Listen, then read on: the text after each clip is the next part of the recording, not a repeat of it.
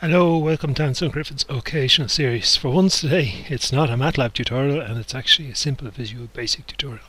So, what I'd like to do today is read in a text file into Visual Basic, reverse the string, and then write the output to file, write the reverse output to file. So, I have some code here. So, I've on this line here, I've declared the path to the file, which is called test.txt. On this line here, I've declared a string, and the string is to the input/output.file.readAllText my file, and my file is defined up there. We have a counter here, which will give me the number of string length, and just to remember, if we're reading this into array, it'd be 0 instead of 1.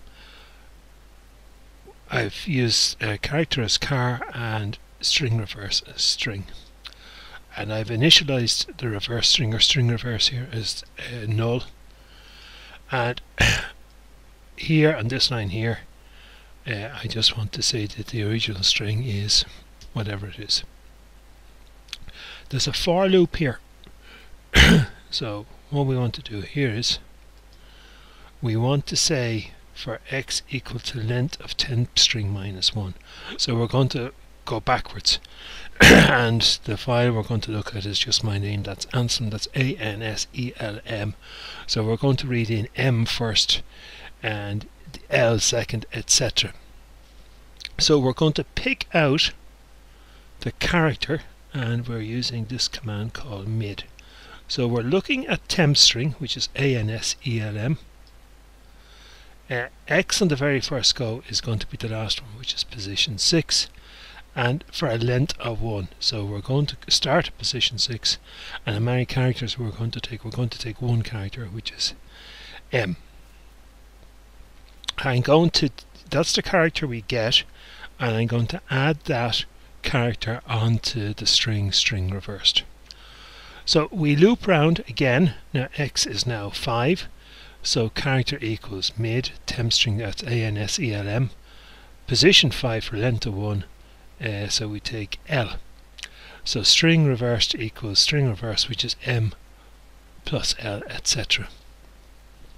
Okay, I just to check that everything's okay, I did a message box just to output the reverse string to screen, and on this line here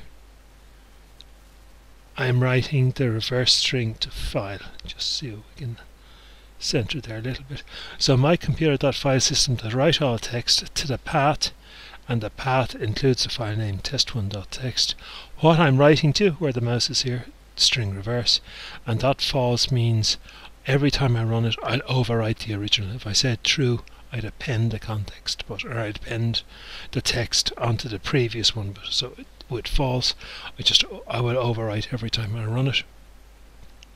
Okay. What I did then was I'm going to read in the reverse. I'm going to read in the file that I just wrote out to file, and so it's called as before. My file 1 test.test1.txt. I've declared temp string. I read it in there just like we did above, and then I just output it. Okay, so let's run this. Very simple.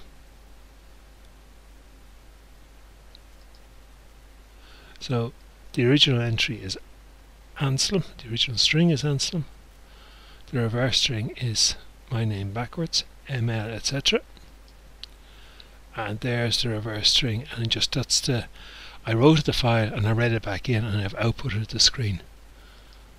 Okay, so thanks very much for listening. Hope that helped a little.